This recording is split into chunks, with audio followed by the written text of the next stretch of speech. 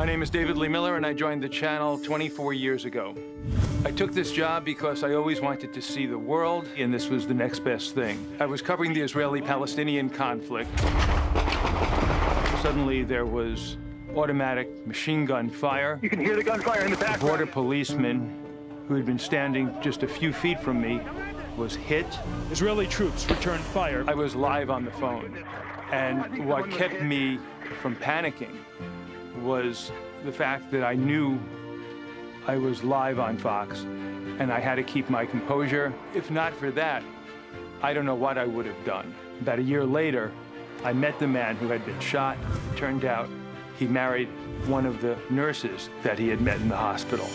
You have to appreciate every day.